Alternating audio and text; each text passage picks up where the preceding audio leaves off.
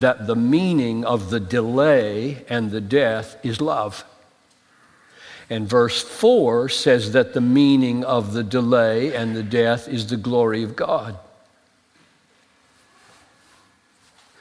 And what would you do? I mean, how would you preach the sermon from here on out? What would you draw out for your life? Here's what I draw out. The world doesn't understand what love is. What is love? Love is doing what you need to do in order to reveal most fully and most durably the all-satisfying glory of God in Jesus. To be loved is to be shown glory. The glory of God.